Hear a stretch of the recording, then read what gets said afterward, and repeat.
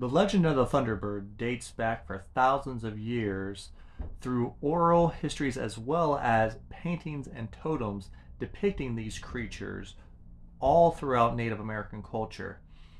Now, these were thought to be just that, just stories. In 1970, a 10-year-old child weighing at least 60 pounds was seen being lifted and carried for up to 40 feet before it was dropped by an unknown bird. Now, are these birds a type of bird? Are they spiritual beings? One thought I have is they could possibly be types of eagles that have a form of giganticism. In humans, it can cause humans to grow nearly 9 feet tall. Why not giant birds?